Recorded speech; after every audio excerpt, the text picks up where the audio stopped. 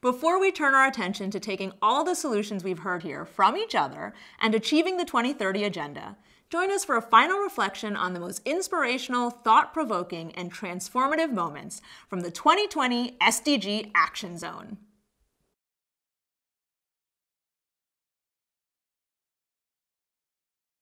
What a week. What an experience. Thank you so much for tuning in to the 2020 SDG Action Zone at this crucial moment for people and planet.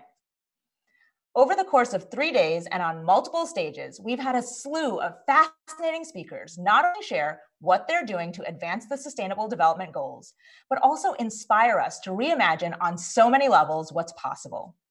So much so that it's easy to be cynical and to shrug off taking any action with a why bother.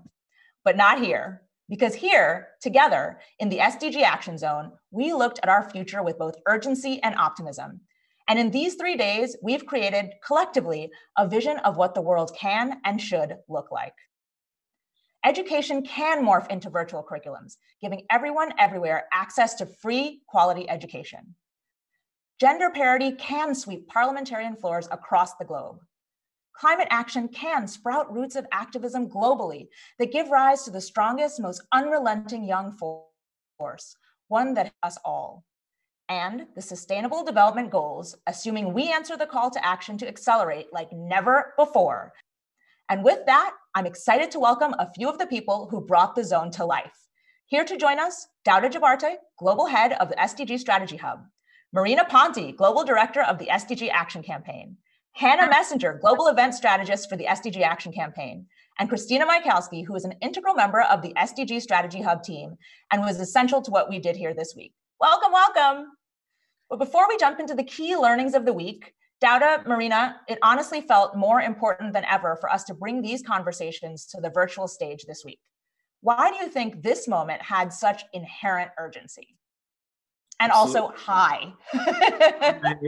We're so happy to see you all. We're at a huge moment of inflection right now. For people, for planet, we're being tested. Our humanity, our systems that have been created and solidified over the last generation or two. There's an invisible virus that's really, really shaken the foundations and caused way too much loss of life and livelihoods around the world.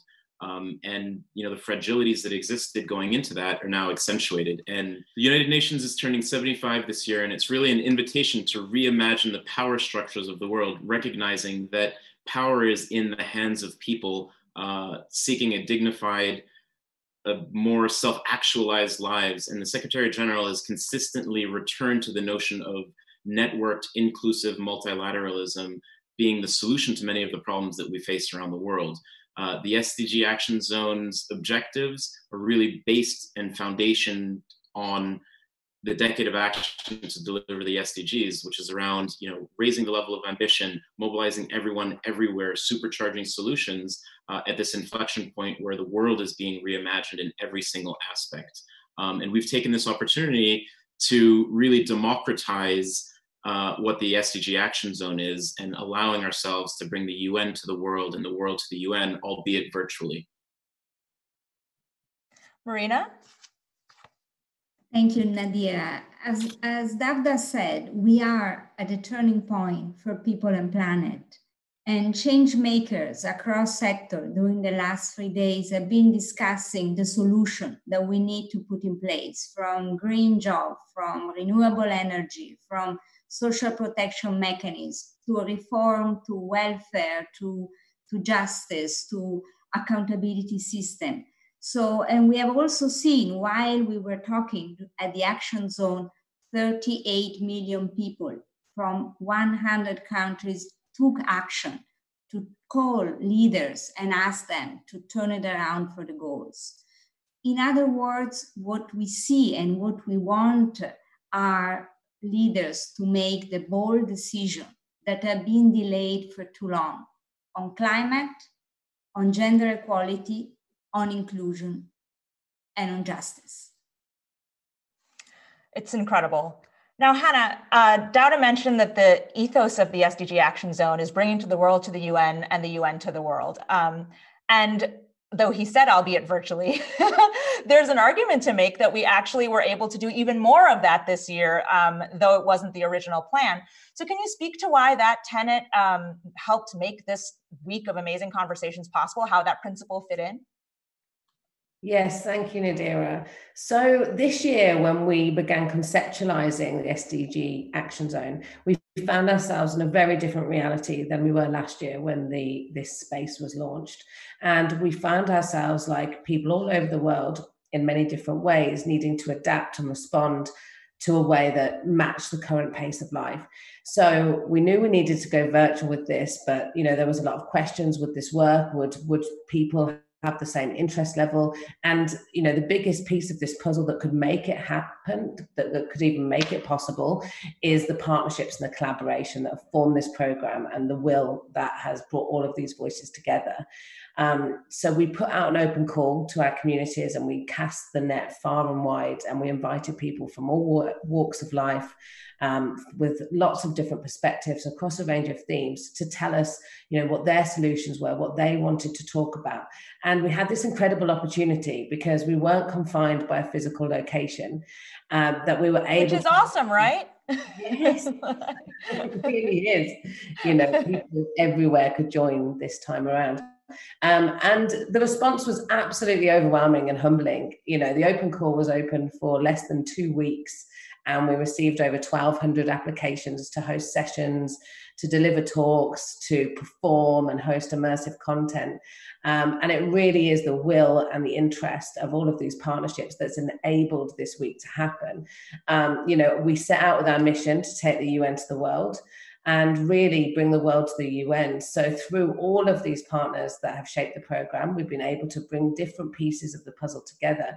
And the other great thing about going fully virtual is that we can reach a much broader audience than ever before. So we've been able to cast the net wide there and make digestible doses of this information to hit people where they are and in ways that they can respond to that. And it's all been incredible. I mean, we've had a week that has just run the gamut of issues, of speakers, of geographies, of all sorts of conversations. And that felt really special. So I know you all had some highlights. I know I certainly did. And I thought it'd be fun for us to talk about some of them. So maybe let's hear what your personal highlights were of this amazing 2020 SDG Action Zone. Dawda, do you want to kick us off? Absolutely. So many moments to choose from, such amazing conversations that were had. If I do have to choose a couple, one would definitely be, the conversation that you, Nadira, had with Sal Khan, the founder and CEO of Khan Academy. Talk about force multipliers.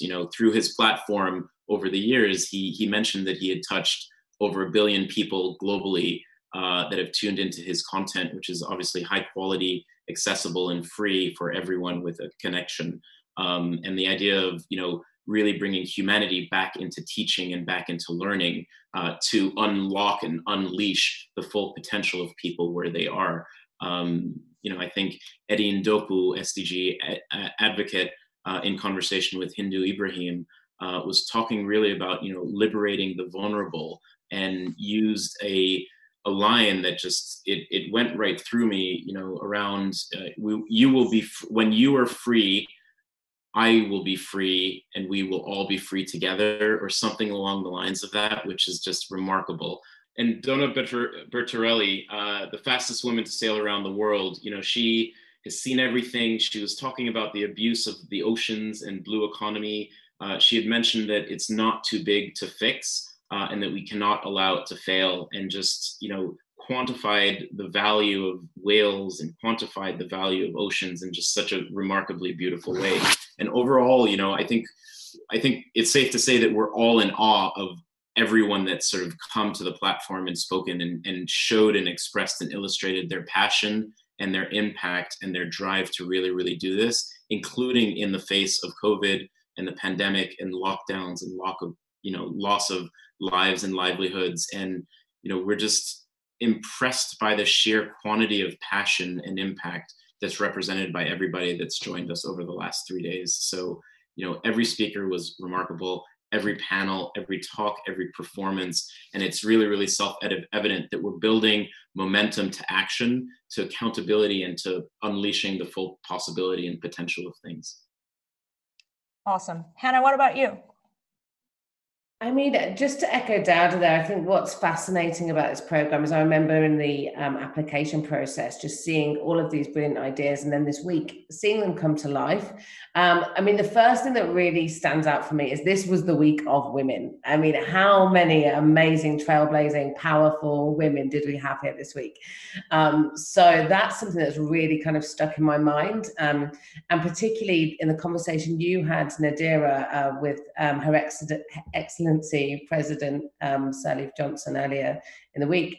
And you're having a conversation about overcoming the barriers to women leading, and her response to, you know, what could be achieved if these barriers were removed was just kind of like, well, isn't this obvious? And it is obvious.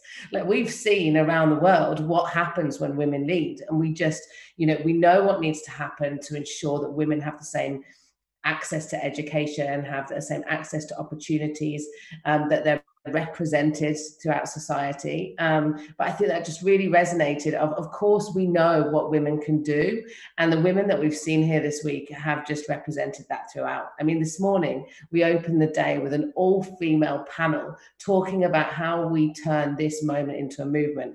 And I'm not saying I'm surprised it's an all-female panel. I'm just saying that every woman on that panel really kind of brought that message home. And actually, let's be honest, it is surprising in the conference context to have an all-women panel. And it's awesome that that's something, yet another kind of like just routine thing that you've created in this space. Like, that's something for you guys to be really proud of. And it's visible, not just every day, but every morning in every session. And it's so striking. So it's wonderful to hear. And Christina, what about you? Yeah, so Nadira, when you're saying that normally in these conference rooms, it's kind of like the same consistent people, I want to add to that. I think it's also like the same consistent talking points, that a lot of the times what happens is, I think we all know it to some degree. I'm just speaking the truth, that it's the same rhetoric, it's the same buzzwords, but they're kind of shuffled in the order, and there's not much substance behind it. And so what I really loved about the SDG Action Zone this year, which Dawda, you hit the nail on the head about the passion and the color that all of these speakers were able to bring to the conversations, was your closing yesterday with Vanessa Nakate. I am not someone that gets emotional, but I found myself getting teary-eyed by that. I think, especially when she said, we cannot eat coal, we cannot drink oil, we cannot serve fossil fuels on the dining table. Yes, absolutely. And I think this stark imagery of us literally poisoning our futures, it's so true. And you can trust me, my generation, I feel like we have enough things to worry about, let alone an apocalyptic future. So I think what Vanessa represents, though, is this radical transformation that's needed. And it's at the people level. It's with people power. It's this massive mobilization amongst all generations that's how we get to that vision. And there's one other quote that I want to bring up, not from the SDG Action Zone, but I think it ties in really well with You're allowed. But I was listening to this podcast, and they said there's half of the people that they're naive about climate science. There's another half of people, though, that are naive about climate action. And that is dangerous, because if we're thinking about this 10-year journey that we have, we can't underestimate the urgency we have to halve carbon emissions by 2030. So Vanessa, also what she represented for me was that urgency and that action. And Vanessa, she just got it.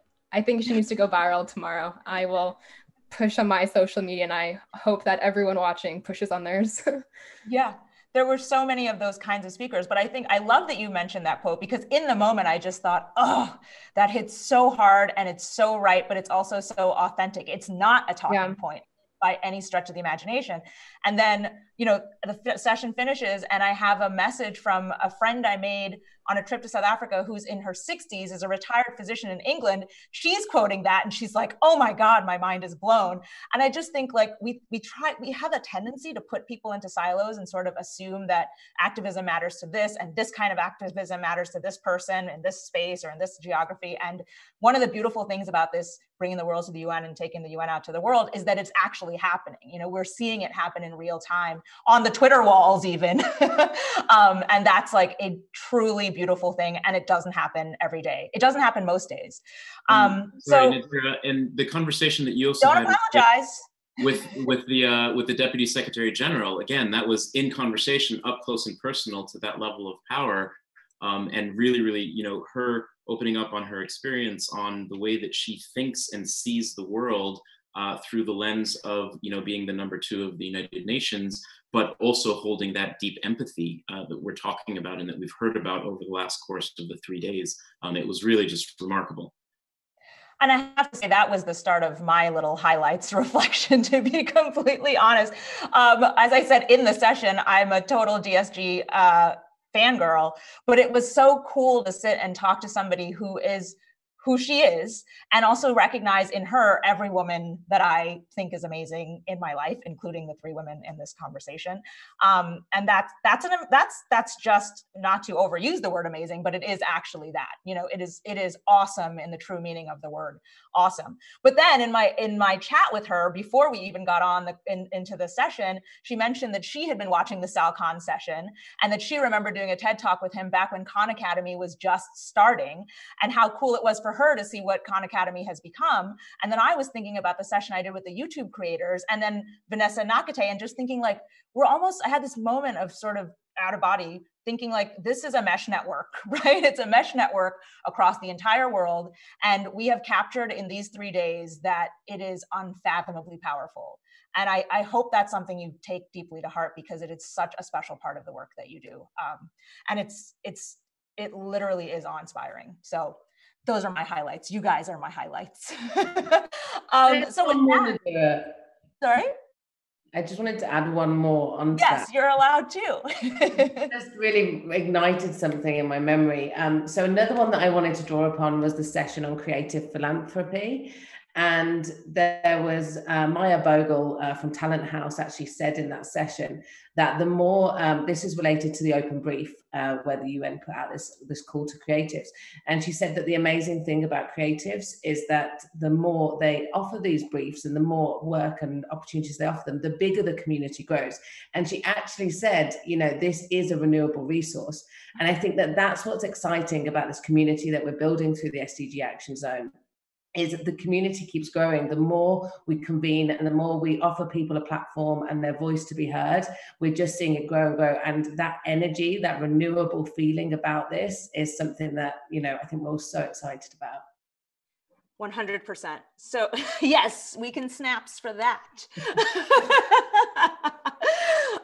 So let's talk vision. Let's talk about next steps and moving forward. Imagine it's 2029. We have been sort of infused with all this incredible learning from these past 3 days. What could the world look like in 2029? Great question. You know, I think part of that is it has to look different than what it is now. You know, we have to be further along. We have to have used this moment to pivot in the right direction, where all of the decisions and all of the incentive structures and systems that exist are built on delivering and serving and keeping humans and society and people at the center and middle of every decision that we make, and planet right alongside it in the middle.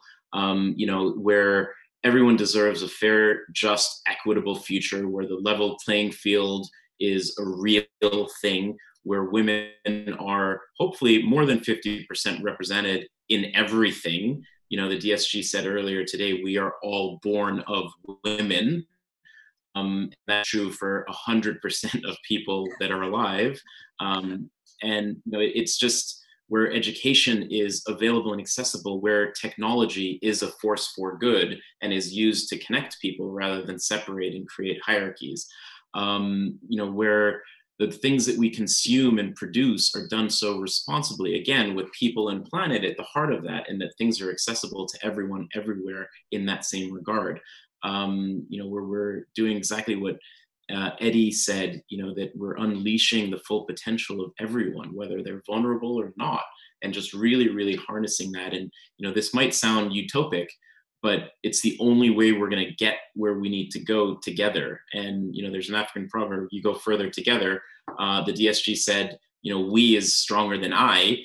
And, what we've seen in the response to COVID is collective action and individual action are the two things that need to come together to really, really create solutions, durable solutions. And, I hope for my children and my children's children, we are able to do and realize this vision. Marina, what does your 2029 look like? What could it be? So I still have in my mind all the quotes that you mentioned, from Vanessa, from Elena, from Eddie, from Dia, from many others. And those quotes and the energy that I felt in the last 3 days make me feel very optimistic of what the world could look like in 2029. So I can see now a new world which is more inclusive, where everyone, everywhere has opportunity, a world which is more sustainable.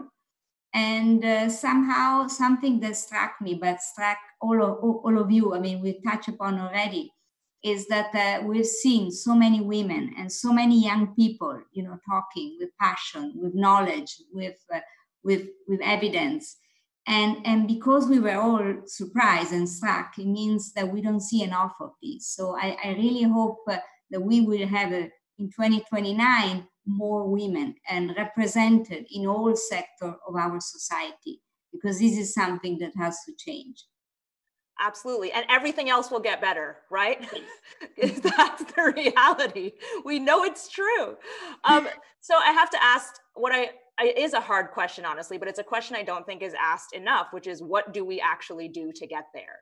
So how do we get from where we are right now to that vision that you're talking about, Marina? Continue the thought to that place of action for folks that are watching right now and want to go help us realize that vision. I think we've heard the solution, and many solutions are not new. We've heard loud and tested solution in the area of taxation, climate action, renewable energy, job creation, and equal access to water, sanitation, to equal pay, to breaking the stereotypes that somehow nurture violence, and then also creating access to opportunity with people with disability and different opportunity and access to everyone. So the list is very long.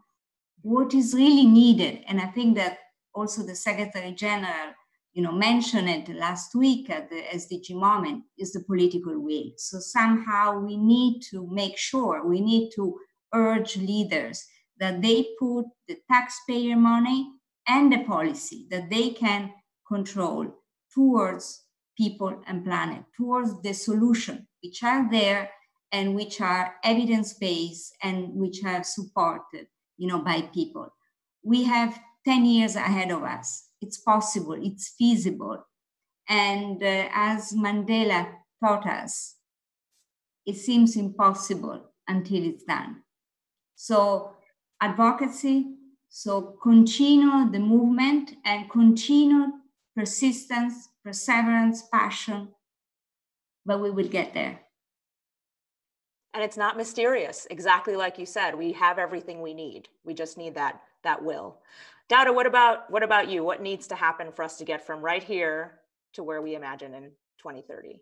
I think it's, building on what Marina said, I think it's about mobilization. It's about raising the ambition. It's about supercharging solutions. Again, exactly the ingredients in the decade of action, right? It's, a turning point of changing the parameters and the paradigms and flipping the orthodoxy, as the Secretary General would say, where people are really rising up and their voices are being heard, and governments around the world are fulfilling the full potential of their societies and economies, and the need to provide solutions rather than the opposite.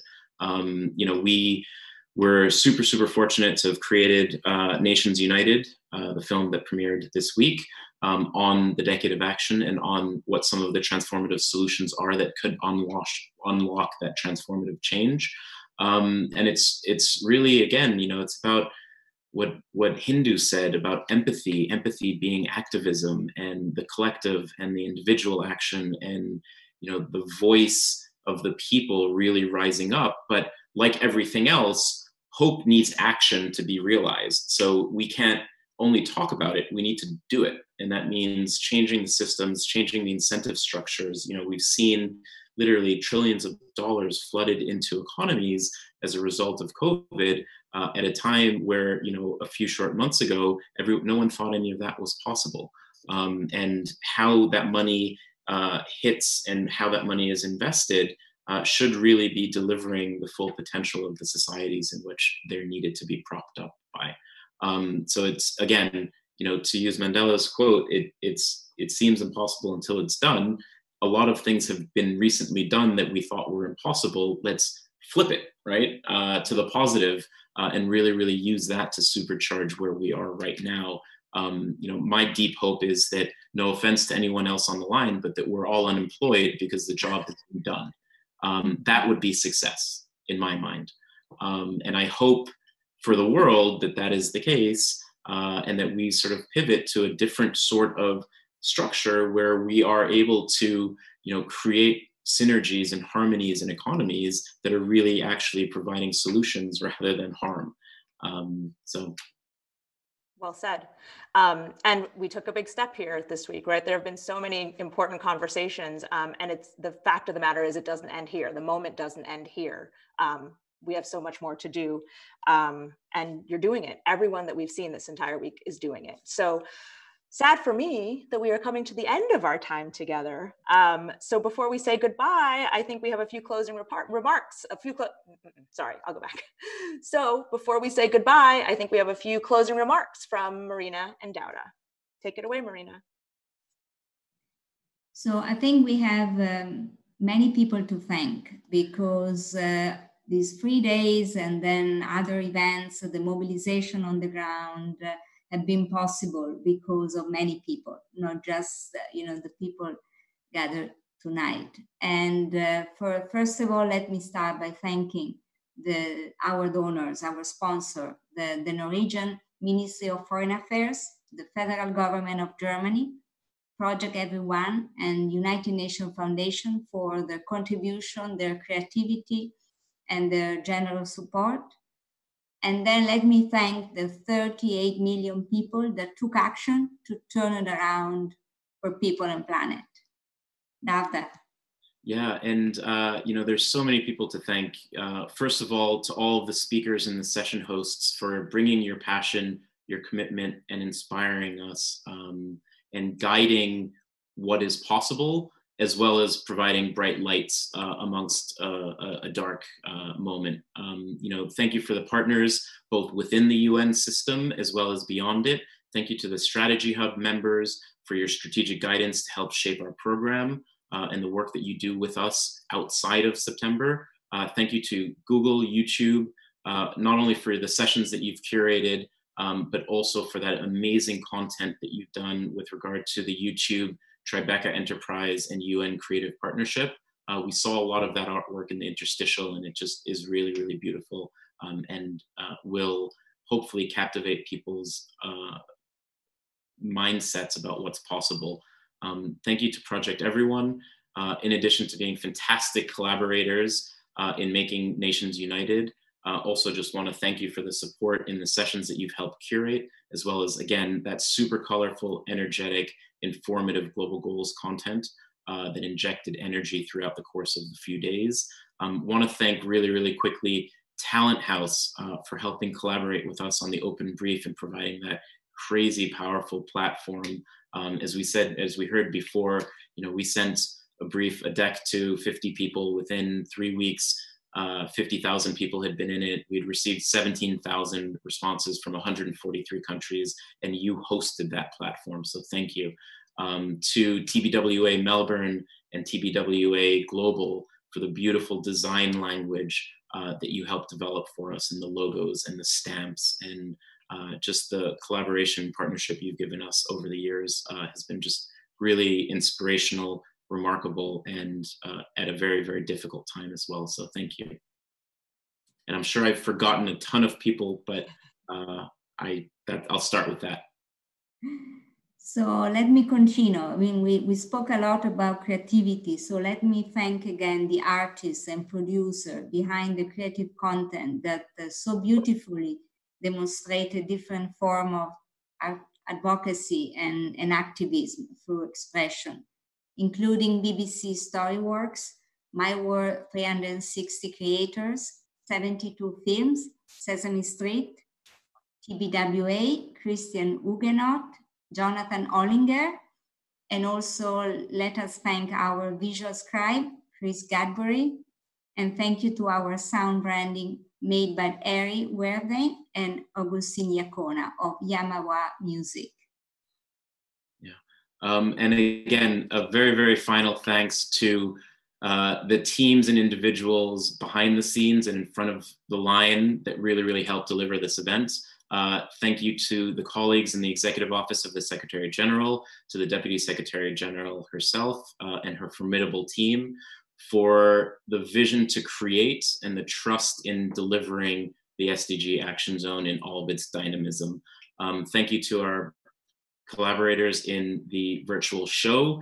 They stepped in with determination to deliver an absolutely beautiful platform and product amidst huge time constraints, and you guys really, really delivered marvelously. So thank you. To Christian for the sleepless nights as our video producer, our editor, our cook at times. I love the ratatouille, thank you.